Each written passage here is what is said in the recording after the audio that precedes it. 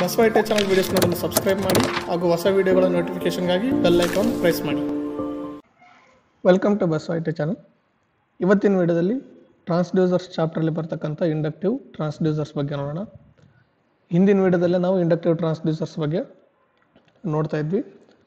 So ಹಿಂದಿನ ವಿಡಿಯೋದಲ್ಲಿ ನಾವು ಏನು ಮಾಡಿದ್ವಿ ಅಂದರೆ variation of self inductance based inductive transducers ಬಗ್ಗೆ ನೋಡಿದ್ವಿ.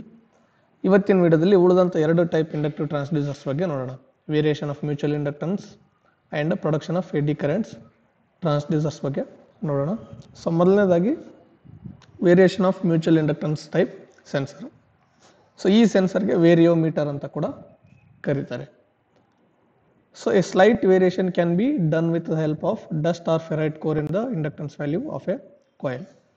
ಸೊ ಚಿಕ್ಕಪುಟ್ಟ ವ್ಯಾಲ್ಯೂನ ಇಂಡಕ್ಟೆನ್ಸ್ ವ್ಯಾಲ್ಯೂನ ಚೇಂಜ್ ಮಾಡಬೇಕಾದ್ರೆ ಒಂದು ಚಿಕ್ಕದಾದಂಥ ವೇರಿಯೇಷನ್ ಆಗಬೇಕು ಇಂಡಕ್ಟೆನ್ಸ್ ವ್ಯಾಲ್ಯೂವಲ್ಲಿ. ಅಂದರೆ ನಾವು ಕೋರ್ ಪ್ಲೇಸಲ್ಲಿ ಏನು ಮಟೀರಿಯಲ್ನ ಯೂಸ್ ಮಾಡಿರ್ತೀವಿ ಅದನ್ನು ಸ್ಲೈಟಾಗಿ ವೇರಿಯೇಷನ್ ಮಾಡೋದ್ರಿಂದ, ಫೆರೈಟ್ ಯೂಸ್ ಮಾಡಿದ್ದನ್ನು ಸ್ಲೈಟಾಗಿ ವೇರಿಯೇಷನ್ ಮಾಡೋದ್ರಿಂದ, ಅಥವಾ ಡಸ್ಟ್ ಕೋರ್ ಯೂಸ್ ಮಾಡಿದರೆ ಅದನ್ನು ಕೂಡ ಸ್ಲೈಟಾಗಿ ವೇರಿಯೇಷನ್ ಮಾಡೋದ್ರಿಂದ ನಾವು ಚಿಕ್ಕಪುಟ್ಟ ಇಂಡಕ್ಟೆನ್ಸ್ ವ್ಯಾಲ್ಯೂನ ಚೇಂಜ್ ಮಾಡೋದನ್ನು ಅಕ್ವೈರ್ ಮಾಡ್ಬೋದು. ಆದರೆ ದೊಡ್ಡ ದೊಡ್ಡ ವೇರಿಯೇಷನ್ ಆಗಬೇಕು ಇಂಡಕ್ಟೆನ್ಸ್ ವ್ಯಾಲ್ಯೂಗಳಲ್ಲಿ, ಅಂದರೆ ಇಂಡಕ್ಟೆನ್ಸ್ ವ್ಯಾಲ್ಯೂನ ದೊಡ್ಡ ಮಟ್ಟದಲ್ಲಿ ವೇರಿ ಮಾಡಬೇಕು ಅಂದರೆ ಈ ಒಂದು ವೇರಿಯೋಮೀಟರ್ನ ಯೂಸ್ ಮಾಡಬೇಕಾಗುತ್ತೆ. ಯಾಕಂದರೆ ಬೇರೆ ಮೆಥಡ್ಸ್ ಯೂಸ್ ಮಾಡಿದಾಗ ಇಂಡಕ್ಟೆನ್ಸ್ ವ್ಯಾಲ್ಯೂವಲ್ಲಿ ಓನ್ಲಿ ಚಿಕ್ಕಪುಟ್ಟ ವೇರಿಯೇಷನ್ ಮಾತ್ರ ಮಾಡ್ಕೋಬೋದು. ಅದೇ ದೊಡ್ಡ ದೊಡ್ಡ ವ್ಯಾಲ್ಯೂ ವೇರಿಯೇಷನ್ ಆಗಬೇಕು ಇಂಡಕ್ಟೆನ್ಸ್ ಅಂದರೆ ಈ ಥರ ವೇರಿಯೋಮೀಟರ್ ಡಿವೈಸ್ನ ಅಥವಾ ವೇರಿಯೋಮೀಟರ್ನ ಸೆನ್ಸರ್ನ ಯೂಸ್ ಮಾಡಬೇಕಾಗುತ್ತೆ. ಸೊ ಈ ವೇರಿಯೋಮೀಟ್ರಲ್ಲಿ ಎರಡು ಕಾಯಿಲ್ಗಳು ಇರ್ತವೆ.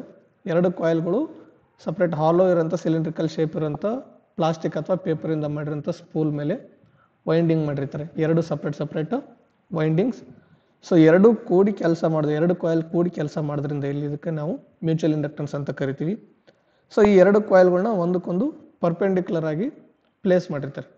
ಒಂದು ಮೇನ್ ಕಾಯಿಲ್ ಇರುತ್ತೆ, ಅದರ ಒಳಗಡೆ ಇನ್ನೊಂದು ಕಾಯಿಲ್ನ ಮೇನ್ ಕಾಯಿಲ್ಗೆ ಪರ್ಪೆಂಡಿಕ್ಯುಲರ್ ಆಗಿ ಪ್ಲೇಸ್ ಮಾಡಿರ್ತಾರೆ. ಸೊ ಈ ಡಯಾಗ್ರಾಮ್ ಮುಖಾಂತರ ನೋಡ್ಬೋದು. ಇಲ್ಲೇನು ಪ್ಯಾರಲಲ್ ಆಗಿ ಕಾಣ್ತಿದ್ದಾನೋ ಇದು ಒಂದು ವೈಂಡಿಂಗ್, ಅದಕ್ಕೆ ಎ ಮತ್ತು ಬಿ ಕಾಂಟ್ಯಾಕ್ಟ್ ಪಾಯಿಂಟ್ಸ್ ಇದ್ದಾವೆ. ಆ್ಯಂಡ್ ಒಳಗಡೆ ಏನಿದಾನೋ ಇನ್ನೊಂದು ಪರ್ಪೆಂಡಿಕ್ಯುಲರ್ ವೈಂಡಿಂಗ್, ಈ ಒಂದು ಶೇಪ್ ಏನಿದ್ದಾನೆ ಸ್ಪೂಲ್ ಅದರ ಒಳಗಡೆ ಇದು ಇರುತ್ತೆ. ಸೊ ಇದು ಇನ್ನು ಹೊರಗಡೆ ಎ ಬಿ ಪಾಯಿಂಟ್ಸ್ ಇರೋಂಥ ವೈಂಡಿಂಗ್ ಇದನ್ನು, ಆ ವೈಂಡಿಂಗಿಗೆ ಇದು ಈ ಇನ್ನರ್ ಕಾಯಿಲ್ ಪರ್ಪೆಂಡಿಕ್ಯುಲರ್ ಆಗಿರುತ್ತೆ. ಅದಕ್ಕೆ ಸಿ ಮತ್ತು ಡಿ ಅಂತ ಕಾಂಟ್ಯಾಕ್ಟ್ ಪಾಯಿಂಟ್ಸ್ ಇರ್ತವೆ.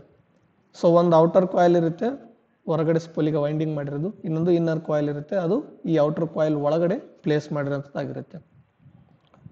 So when the two coils are perpendicular to each other, the inductance is minimum.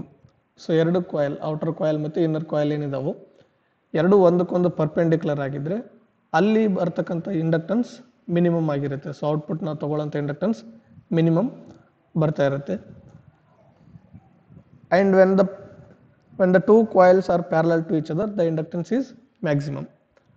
ಅದೇ ಎರಡು ಕಾಯಿಲ್ಗಳು, ಇನ್ನರ್ ಕಾಯಿಲ್ ಮತ್ತು ಔಟರ್ ಕಾಯಿಲ್ ಏನಿದಾವೋ ಎರಡು ಒಂದಕ್ಕೊಂದು ಪ್ಯಾರಲಲ್ ಆಗಿದ್ದರೆ ಅಲ್ಲಿ ನಮ್ಗೆ ಔಟ್ಪುಟ್ ಬರ್ತಕ್ಕಂಥ ಇಂಡಕ್ಟೆನ್ಸ್ ಮ್ಯಾಕ್ಸಿಮಮ್ ಲೆವೆಲ್ ಇರುತ್ತೆ. ಸೊ ಈ ಮತ್ತು ಪರ್ಪೆಂಡಿಕ್ಯುಲರ್ ಮತ್ತು ಪ್ಯಾರಲಲ್ ಯಾವ ಥರ ಮಾಡ್ತೀವಿ ಅಂದರೆ ಇನ್ನರ್ ಕಾಯಿಲ್ ಏನಿದಾನೋ ಅದನ್ನು ನಾವು ರೊಟೇಟ್ ಮಾಡ್ಕೋಬೋದಾಗಿರುತ್ತೆ. ಸೊ ಆ ಥರ ರೊಟೇಟ್ ಮಾಡಿಕೊಂಡು ನಾವು ಔಟರ್ ಕಾಯಿಲ್ಗೆ ಇನ್ನರ್ ಕಾಯಿಲ್ನ ಪರ್ಪೆಂಡಿಕ್ಯುಲರ್ ಆಗಿ ಪ್ಲೇಸ್ ಮಾಡ್ಬೋದು, ಅಥವಾ ಪ್ಯಾರಲಲ್ ಆಗಿ ಪ್ಲೇಸ್ ಮಾಡ್ಬೋದು, ಅಥವಾ ಇನ್ ಬಿಟ್ವೀನ್ ಇನ್ಕ್ಲೈನ್ಡ್ ಆಗಿ ಬೇರೆ ಆ್ಯಂಗಲಲ್ಲಿ ಕೂಡ ಇನ್ನರ್ ಕಾಯಿಲ್ನ ಪ್ಲೇಸ್ ಮಾಡ್ಬೋದು. ಆವಾಗ ಮ್ಯಾಕ್ಸಿಮಮ್ಮಿಂದ ಮಿನಿಮಮ್ ಮಧ್ಯದಲ್ಲಿ ಎಷ್ಟು ನಮಗೆ ವ್ಯಾಲ್ಯೂ ಬೇಕು ಇಂಡಕ್ಟೆನ್ಸ್ ವ್ಯಾಲ್ಯೂ, ಆ ವ್ಯಾಲ್ಯೂನ ಇಲ್ಲಿ ಸೆಟ್ ಮಾಡ್ಕೋಬೋದು ನಾವು ಇನ್ನರ್ ಕಾಯಿಲ್ನ ರೊಟೇಟ್ ಮಾಡೋದ್ರಿಂದ. ಫಾರ್ ಎಕ್ಸಾಂಪಲ್ ವೇರಿಯೋಮೀಟರ್ ನೋಡೋದಕ್ಕೆ ಈ ಥರ ಇರುತ್ತೆ, ಬೇರೆ ಬೇರೆ ರೀತಿಯಲ್ಲಿ ಬರುತ್ತೆ. ಆದರೆ ಸಿಂಪಲ್ ಆಗಿ ನಾವು ಅರ್ಥ ಮಾಡ್ಕೋಬೋದಾದರೆ ಇದನ್ನು ನೋಡಿ ಅರ್ಥ ಮಾಡ್ಕೋಬೋದು. ಸೊ ಹೊರಗಡೆ ಏನು ರಿಂಗ್ ಕಾಣ್ತಿದ್ದೇನೋ ಅದು ಔಟರ್ ಕಾಯಿಲ್, ಒಳಗಡೆ ಏನು ಕಾಣ್ತಿದ್ದೇನೋ ಅದು ಇನ್ನರ್ ಕಾಯಿಲ್. ಸೊ ಆ ಇನ್ನರ್ ಕಾಯಿಲ್ಗೆ ಇಲ್ಲೊಂದು ಶಾಫ್ಟ್ ಬಂದಿದೆ ನೋಡಿ, ಈ ಶಾಫ್ಟ್ ಅಟ್ಯಾಚ್ ಆಗಿರುತ್ತೆ. ಈ ಶಾಫ್ಟ್ ರೊಟೇಟ್ ಮಾಡೋದ್ರಿಂದ ಇನ್ನರ್ ಕಾಯಿಲ್ನ ನಾವು ರೊಟೇಟ್ ಮಾಡ್ಕೋಬೋದು. ಸೊ ಈಗ ಇಲ್ಲೇನಿದೆ ಎರಡು ಕಾಯಿಲ್ಗಳು, ಇನ್ನರ್ ಕಾಯಿಲ್ ಮತ್ತು ಔಟರ್ ಕಾಯಿಲ್ ಎರಡು ಒಂದಕ್ಕೊಂದು ಪ್ಯಾರಲಲ್ ಆಗಿದೆ. ಸೊ ಔಟ್ಪುಟ್ ಇಂಡಕ್ಟೆನ್ಸ್ ಏನಿರುತ್ತೋ ಅದು ಮ್ಯಾಕ್ಸಿಮಮ್ ಲೆವೆಲ್ ಇರುತ್ತೆ. ಸೊ ಇನ್ನೊಂದು ಕಂಡೀಷನ್ ಅಂದರೆ ಎರಡು ಕಾಯಿಲ್ಗಳು ಪರ್ಪೆಂಡಿಕ್ಯುಲರ್ ಇದ್ದಾಗ, ಇಲ್ಲಿ ನೋಡ್ಬೋದು ಇದು ಔಟರ್ ಕಾಯಿಲ್ ಆ್ಯಂಡ್ ಇದು ಇನ್ನರ್ ಕಾಯಿಲ್ ಈಗ 90 ಡಿಗ್ರಿ ರೊಟೇಟ್ ಆಗಿದೆ. ಸೊ ಒಂದಕ್ಕೊಂದು ಪರ್ಪೆಂಡಿಕ್ಯುಲರ್ ಇದ್ದಾವೆ. ಇವಾಗ ಔಟರ್ ಕಾಯಿಲ್ಗೆ ಇನ್ನರ್ ಕಾಯಿಲ್ ಪರ್ಪೆಂಡಿಕ್ಯುಲರ್ ಆಗಿದೆ. ಸೊ ಈ ಥರ ಪರ್ಪೆಂಡಿಕ್ಯುಲರ್ ಇದ್ದಾಗ ಏನಾಗುತ್ತೆ, ಔಟ್ಪುಟ್ ವ್ಯಾಲ್ಯೂ ಇಂಡಕ್ಟೆನ್ಸ್ ವ್ಯಾಲ್ಯೂ ಭಾಳ ಮಿನಿಮಮ್ ಇರುತ್ತೆ. ಸೊ ಈ ಥರ ವೇರಿಯೋಮೀಟರ್ನ ನಾವು ಮ್ಯೂಚುವಲ್ ಇಂಡಕ್ಟೆನ್ಸ್ನಲ್ಲಿ ಇಂಡಕ್ಟೆನ್ಸ್ನ ವೇರಿ ಮಾಡೋದಕ್ಕೆ ಬಳಸ್ಬೋದು. ಸೊ ಪ್ಯಾರಲಲ್ ಇದ್ದಾಗ ಎರಡು ಕಾಯಿಲ್ಗಳು ಮ್ಯಾಕ್ಸಿಮಮ್ ಔಟ್ಪುಟ್ ಇಂಡಕ್ಟೆನ್ಸ್ ವ್ಯಾಲ್ಯೂ ಇರುತ್ತೆ. ಅದೇ ಒಂದಕ್ಕೊಂದು ಪರ್ಪೆಂಡಿಕ್ಯುಲರ್ ಇದ್ದಾಗ ಔಟ್ಪುಟ್ ಇಂಡಕ್ಟೆನ್ಸ್ ವ್ಯಾಲ್ಯೂ ಮಿನಿಮಮ್ ಇರುತ್ತೆ. ಸೊ ಇದಿಷ್ಟು ವೇರಿಯೋಮೀಟರ್ ಅಥವಾ mutual inductance type sensor. Next sensor eddy current type sensor ಅಥವಾ production of eddy currents type sensor. So ಈ ಸೆನ್ಸರ್ ಯಾವ್ದು ರೀತಿ ವರ್ಕ್ ಆಗುತ್ತೆ ಅಂದರೆ, it works on the principal that if A conductor plate is placed near A coil carrying AC, then eddy currents are produced in the plate. So ಈ eddy current type sensor ಯಾವ principal work ಮಾಡುತ್ತೆ ಅಂದರೆ, ಒಂದು current carrying AC carrying coil ಮುಂದ್ಗಡೆ ನಾವು conductor plate ನೆಟ್ರೆ ಅಥವಾ coil ಅಕ್ಕಪಕ್ಕದಲ್ಲಿ ಕಂಡಕ್ಟರ್ ಪ್ಲೇಟ್ ನೆಟ್ರೆ ಆ ಕಂಡಕ್ಟರ್ ಪ್ಲೇಟಲ್ಲಿ ಏನಾಗುತ್ತೆ, ಎಡ್ಡಿ ಕರೆಂಟ್ ಪ್ರೊಡ್ಯೂಸ್ ಆಗೋದಕ್ಕೆ ಸ್ಟಾರ್ಟ್ ಆಗುತ್ತೆ. ಇದೇ ಪ್ರಿನ್ಸಿಪಲ್ ಮೇಲೆ ಈ ಒಂದು production of eddy currents type sensor work ಮಾಡುತ್ತೆ. So now the conductor plates acts as a short circuited secondary winding of a transformer. So ಈಗ ಎಡ್ಡಿ ಕರೆಂಟ್ಸ್ ಫ್ಲೋ ಆಗೋದಕ್ಕೇನು ಸ್ಟಾರ್ಟ್ ಆಗುತ್ತೋ ಇದು ಒಂದು ಕಂಡಕ್ಟರ್ ಪ್ಲೇಟಲ್ಲಿ, ಆ ಕಂಡಕ್ಟರ್ ಪ್ಲೇಟ್ ಏನಾಗುತ್ತೆ ಅವಾಗ ಒಂದು ಟ್ರಾನ್ಸ್ಫಾರ್ಮರ್ನ ಸೆಕೆಂಡ್ರಿ ಕಾಯಿಲ್ ಆಗಿ ವರ್ಕ್ ಮಾಡೋಕ್ಕೆ ಸ್ಟಾರ್ಟ್ ಮಾಡುತ್ತೆ. ಸೊ ಮೇನ್ ಕಾಯಿಲ್ ಏನಿರುತ್ತೋ ಅದು ಪ್ರೈಮರಿ ವೈಂಡಿಂಗ್ ಆಗಿ ವರ್ಕ್ ಮಾಡೋಕ್ಕೆ ಸ್ಟಾರ್ಟ್ ಆಗುತ್ತೆ ಅವಾಗ. ಆ್ಯಂಡ್ ಈ ಕಂಡಕ್ಟರ್ ಪ್ಲೇಟ್ ಇಡ್ತೀವಿ ನಿಯರ್ ತರ್ತೀವಿ, ಅವಾಗ ಅದರಲ್ಲಿ ಎಡ್ಡಿ ಕರೆಂಟ್ ಫ್ಲೋ ಆಗೋಕ್ಕೆ ಸ್ಟಾರ್ಟ್ ಆಗಿ ಅದು ಸೆಕೆಂಡ್ರಿ ಕಾಯಿಲ್ ಆಫ್ ಟ್ರಾನ್ಸ್ಫಾರ್ಮರ್ ಅಥವಾ ಸೆಕೆಂಡ್ರಿ ವೈಂಡಿಂಗ್ ಆಫ್ ಟ್ರಾನ್ಸ್ಫಾರ್ಮರ್ ಆಗಿ ಆ್ಯಕ್ಟ್ ಮಾಡೋಕ್ಕೆ ಸ್ಟಾರ್ಟ್ ಮಾಡುತ್ತೆ. ಸೊ ಇಲ್ಲಿ ನೋಡ್ಬೋದು, ಇದು ಒಂದು ಇಂಡಕ್ಟರ್ ಕಾಯಿಲ್. ಇದಕ್ಕೆ AC ಕರೆಂಟ್ನ ಕೊಟ್ಟಿರ್ತೀವಿ, ನಾವು AC ಸಪ್ಲೈನ ಕೊಟ್ಟಿರ್ತೀವಿ ಈ ಕಾಯಿಲ್ಗೆ. ಸೊ ಈ ಕಾಯಿಲ್ ಪ್ರೊಡ್ಯೂಸ್ ಮಾಡೋಂಥ ಎಲೆಕ್ಟ್ರೋಮ್ಯಾಗ್ನೆಟಿಕ್ ಫೀಲ್ಡ್ ಆ ಪ್ಲೇಸಲ್ಲಿ ನಾವು ಯಾವುದಾದ್ರೂ ಒಂದು ಕಂಡಕ್ಟರ್ ಪ್ಲೇಟ್ನ ತಂದಿಟ್ರೆ ಆ ಕಂಡಕ್ಟರ್ ಪ್ಲೇಟಲ್ಲಿ ಏನಾಗುತ್ತೆ, ಎಡ್ಡಿ ಕರೆಂಟು ಫ್ಲೋ ಆಗೋದಕ್ಕೆ ಸ್ಟಾರ್ಟ್ ಆಗುತ್ತೆ. ಸೊ ಈ ಥರ ಫ್ಲೋ ಆಗೋಂಥ ಎಡ್ಡಿ ಕರೆಂಟ್ ಏನು ಮಾಡುತ್ತೆ ಅಂದರೆ ಅದರದ್ದೇ ಆದಂಥ ಮ್ಯಾಗ್ನೆಟಿಕ್ ಫೀಲ್ಡ್ನ ಪ್ರೊಡ್ಯೂಸ್ ಮಾಡುತ್ತೆ ಮತ್ತೆ. ಸೊ ಎಲ್ಲಿ ಎಲೆಕ್ಟ್ರಿಕ್ ಕರೆಂಟ್ ಫ್ಲೋ ಆಗುತ್ತೆ ಅಲ್ಲಿ ಮ್ಯಾಗ್ನೆಟಿಕ್ ಫೀಲ್ಡ್ ಕೂಡ ಇರುತ್ತೆ. ಸೊ ಅದೇ ರೀತಿ ಈ ಒಂದು ಕಂಡಕ್ಟರ್ ಪ್ಲೇಟಲ್ಲಿ ಎಡ್ಡಿ ಕರೆಂಟ್ಸ್ ಫ್ಲೋ ಆಗ್ತಿರ್ಬೇಕಾದ್ರೆ ಅದರದ್ದೇ ಆದಂಥ magnetic field, independent magnetic field produce ಮಾಡುತ್ತೆ ಈ ಪ್ಲೇಟ್. ಸೊ ಅವಾಗ ಇಲ್ಲಿ ಎರಡು ಮ್ಯಾಗ್ನೆಟಿಕ್ ಫೀಲ್ಡ್ಸ್ ಆಗ್ತವೆ, ಒಂದು ಮೇನ್ ಕಾಯಿಲಿಂದ ಬಂದಂಥ ಮ್ಯಾಗ್ನೆಟಿಕ್ ಫೀಲ್ಡ್, ಇನ್ನೊಂದು ಈ ಒಂದು ಕಂಡಕ್ಟರ್ ಪ್ಲೇಟಿಂದ ಪ್ರೊಡ್ಯೂಸ್ ಆದಂಥ ಮ್ಯಾಗ್ನೆಟಿಕ್ ಫೀಲ್ಡ್. ಸೊ ಈ ಥರ ಎರಡು ಮ್ಯಾಗ್ನೆಟಿಕ್ ಫೀಲ್ಡ್ಗಳು ಇಲ್ಲಿ ಪ್ರೊಡ್ಯೂಸ್ ಆಗುತ್ತೆ. ಸೊ ಇಲ್ಲಿ ಕಂಡಕ್ಟರ್ ಫೀಲ್ಡಿಂದ ಪ್ರೊಡ್ಯೂಸ್ ಆದಂಥ ಎಲೆಕ್ಟ್ರೋಮ್ಯಾಗ್ನೆಟಿಕ್ ಫೀಲ್ಡ್ ಏನು ಮಾಡುತ್ತೆ ಅಂದರೆ, ಈ ಒಂದು ಮೇನ್ ಕಾಯಿಲಿಂದ ಅಥವಾ AC ಕರೆಂಟ್ ಸಪ್ಲೈನ ಕೊಟ್ಟಿರ್ತೀವಿ, ಆ ಕಾಯಿಲಿಂದ ಪ್ರೊಡ್ಯೂಸ್ ಆದಂಥ ಎಲೆಕ್ಟ್ರೋಮ್ಯಾಗ್ನೆಟಿಕ್ ಫೀಲ್ಡ್ಗೆ ಅಪೋಸಿಟ್ ಆಗಿ ಪ್ರೊಡ್ಯೂಸ್ ಆಗುತ್ತೆ. ಅಂದರೆ ಆ ಒಂದು ಮ್ಯಾಗ್ನೆಟಿಕ್ ಫೀಲ್ಡ್ನ ಅಪೋಸ್ ಮಾಡೋದಕ್ಕೆ ಸ್ಟಾರ್ಟ್ ಮಾಡುತ್ತೆ. ಸೊ ಈ ಥರ ಅಪೋಸ್ ಮಾಡಬೇಕಾದ್ರೆ ಏನಾಗುತ್ತೆ, this action results in a reduction of magnetic flux and Dus the self inductance of the coil is reduced. So ಈ ಒಂದು ಅಪೋಸಿಂಗ್ ಈ ಎಲೆಕ್ಟ್ರೋಮ್ಯಾಗ್ನೆಟಿಕ್ ಫೀಲ್ಡ್ ಏನು ಪ್ರೊಡ್ಯೂಸ್ ಆಗುತ್ತೋ ಈ ಕಂಡಕ್ಟರ್ ಪ್ಲೇಟಿಂದ, ಅವಾಗ ಏನಾಗುತ್ತೆ, ಇಲ್ಲಿ ಮ್ಯಾಗ್ನೆಟಿಕ್ ಫ್ಲಕ್ಸು ಕಡಿಮೆ ಹಾಕೊಂತ ಬರುತ್ತೆ. ಮೇನ್ ಕಾಯಿಲಿಂದ ಪ್ರೊಡ್ಯೂಸ್ ಆದಂಥ ಮ್ಯಾಗ್ನೆಟಿಕ್ ಫ್ಲಕ್ಸು ಕಡಿಮೆ ಹಾಕೊಂತ ಬರುತ್ತೆ. ಸೊ ಯಾವಾಗ ಮ್ಯಾಗ್ನೆಟಿಕ್ ಫ್ಲಕ್ಸ್ ಕಡಿಮೆ ಆಗುತ್ತೋ ಅವಾಗ ಅಲ್ಲಿ ಇರೋ ಆ ಒಂದು ಕಾಯಿಲ್ ಇಂಡಕ್ಟೆನ್ಸ್ ವ್ಯಾಲ್ಯೂ ಕಡಿಮೆ ಹಾಕೊಂತ ಬರುತ್ತೆ.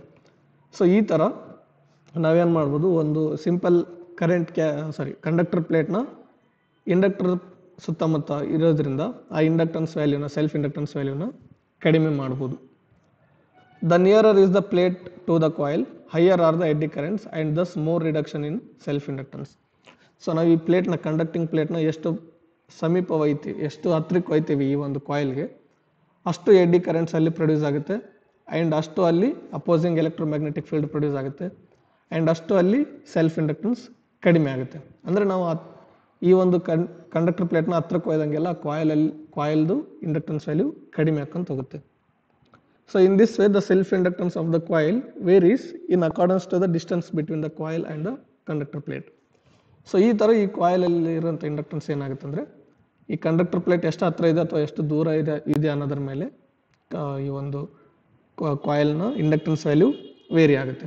ಹತ್ರಕ್ಕೆ ತಂದಾಗೆಲ್ಲ ಕಾಯಿಲ್ ಇಂಡಕ್ಟೆನ್ಸ್ ವ್ಯಾಲ್ಯೂ ಕಡಿಮೆ ಆಗುತ್ತೆ, ಈ ಪ್ಲೇಟ್ನ ದೂರ ಒಯ್ದಂಗೆಲ್ಲ ಇಂಡಕ್ಟೆನ್ಸ್ ವ್ಯಾಲ್ಯೂ ಜಾಸ್ತಿ ಹಾಕೊಂತ ಹೋಗುತ್ತೆ. ಸೊ ಈ ಒಂದು ಪ್ರಾಪರ್ಟಿನ ಅಥವಾ ಈ ಒಂದು ಪ್ರಿನ್ಸಿಪಲ್ನ ಯೂಸ್ ಮಾಡಿಕೊಂಡು ನಾವು ಇಂಡಕ್ಟೆನ್ಸ್ ವ್ಯಾಲ್ಯೂನ ವೇರಿ ಮಾಡ್ಬೋದು.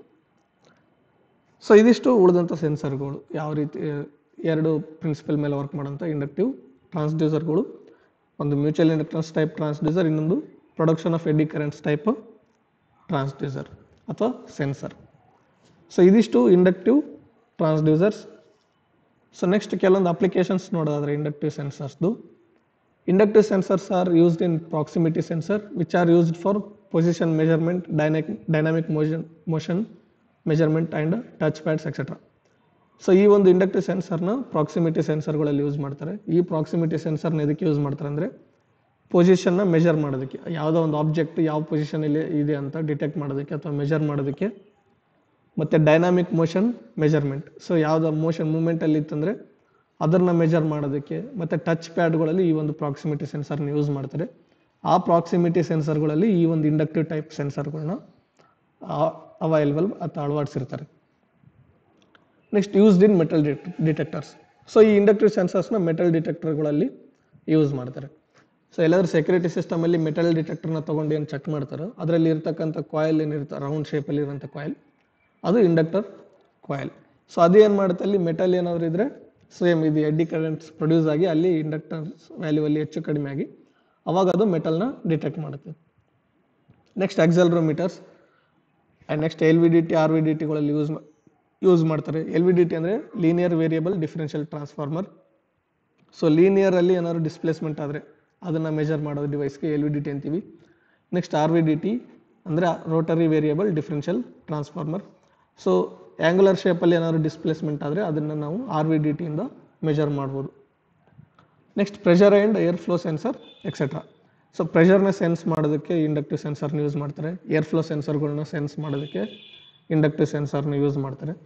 ಮತ್ತು ಹಲವಾರು ಅಪ್ಲಿಕೇಶನ್ಸ್ ಈ ಇಂಡಕ್ಟಿವ್ ಸೆನ್ಸರ್ಸ್ನ ಹಲವಾರು ಅಪ್ಲಿಕೇಶನ್ಗಳಲ್ಲಿ ಇಂಡಕ್ಟಿವ್ ಸೆನ್ಸರ್ಸ್ನ ಯೂಸ್ ಮಾಡ್ಬೋದು. ಸೊ ಇದಿಷ್ಟು ಇವತ್ತಿನ ವಿಡಿಯೋದಲ್ಲಿ ಇಂಡಕ್ಟಿವ್ ಸೆನ್ಸರ್ಸ್ ಮತ್ತು ಅದಕ್ಕಿರೋಂಥ ಕೆಲವೊಂದು ಅಪ್ಲಿಕೇಶನ್ಸ್ಗಳು. ಸೊ ನಿನ್ನೆ ವಿಡಿಯೋದಲ್ಲಿ ಮತ್ತು ಇವತ್ತಿನ ವಿಡಿಯೋದಲ್ಲಿ ಕೂಡಿ ಇಂಡಕ್ಟಿವ್ ಟ್ರಾನ್ಸ್ಡ್ಯೂಸರ್ಸ್ ಬಗ್ಗೆ ನೋಡಿದ್ವಿ. ನೆಕ್ಸ್ಟ್ ಮುಂದಿನ ವಿಡಿಯೋದಲ್ಲಿ ಕೆಪಾಸಿಟಿವ್ ಟ್ರಾನ್ಸ್ಡ್ಯೂಸರ್ಸ್ ಬಗ್ಗೆ ನೋಡೋಣ ಅಥವಾ ಕೆಪಾಸಿಟಿವ್ ಸೆನ್ಸರ್ಸ್ ಬಗ್ಗೆ ನೋಡೋಣ. ಇನ್ನು ಇವತ್ತಿನ ವಿಡಿಯೋ ನಿಮಗೆ ಇಷ್ಟ ಆಗಿದರೆ ಲೈಕ್ ಮಾಡಿ, ಶೇರ್ ಮಾಡಿ, ಬಸವ ITI ಚಾನಲ್ನ ಸಬ್ಸ್ಕ್ರೈಬ್ ಮಾಡಿ ಮತ್ತು ಪಕ್ಕದಲ್ಲಿರುವಂಥ ಬೆಲ್ ಐಕನ್ನ ಪ್ರೆಸ್ ಮಾಡಿ. Thank you.